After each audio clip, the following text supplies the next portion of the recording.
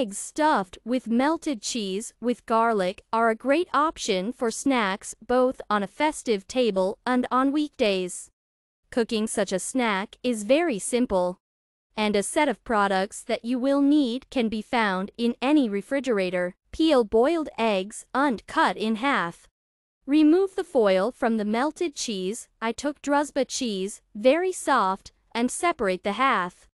Peel the garlic clove. Put the cheese, egg yolk in a plate, pass a clove of garlic through the press and fill it all with mayonnaise. Mash everything well with a fork and mix. Fill the proteins with the resulting mixture. Sprinkle the eggs with green onions or parsley before serving. Enjoy your meal.